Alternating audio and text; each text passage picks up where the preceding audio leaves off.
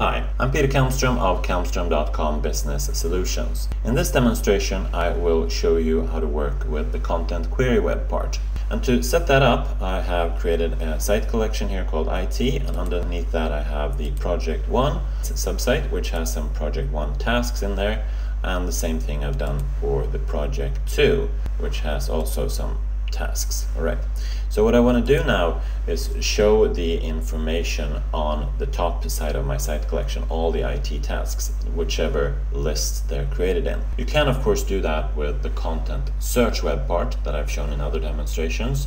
The downside of using the content search is that it builds on the index, and the index has a delay, so anytime you add a new task there's going to be a delay before it actually shows up on the page. So I'm going to edit this page now, and let's remove this web part, and then instead I'm going to add the web part for content query, which is under content rollup. If you don't see it, that's because you have not enabled the publishing infrastructure on your site. You need that. So I'm going to add this, and then I'm going to go in and edit the properties of this web part. And the most important thing is of course to edit the query. I'm going to show items from this list type.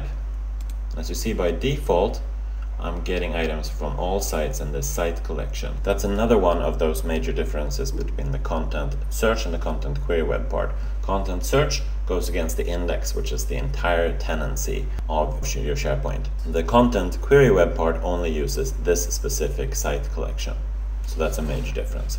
So I'm going to show tasks, and then I'm going to just apply that, and we'll see the results in a second.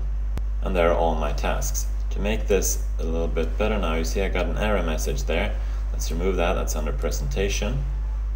Underneath here, the URL path, you can just clear that text box there and things will improve.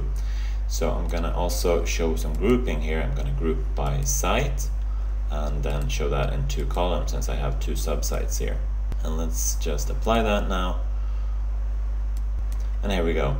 There are my projects as headings and the tasks within those project sites as links there. I'm just going to change one more thing, then I'm done with this demo, and I'm going to change the appearance here to should say IT tasks instead. Apply that, and then we save the page, and there are my tasks and my projects, and everything works as it should. Thank you for watching this demonstration, which shows you how to use the content query web part, which is part of the publishing infrastructure on Office 365 SharePoint Online. Thank you for watching.